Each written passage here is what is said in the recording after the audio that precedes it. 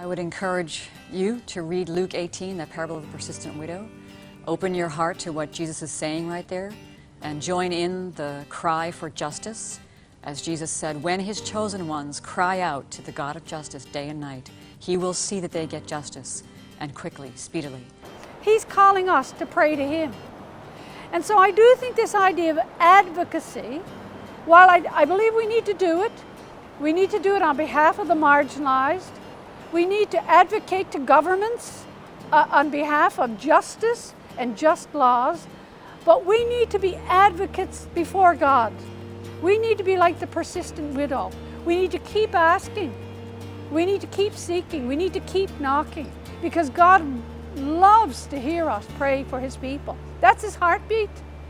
And I don't believe we can be close to the Lord unless we really capture that heartbeat and it beats within us. Cry for justice. I cry for the tens of thousands of children who will die today, tomorrow, and the day after that. I cry for justice. I cry for kids who are sexually abused. I cry for women in India.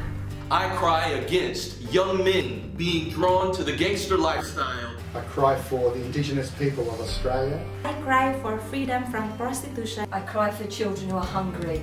So keep it up. Keep praying for justice.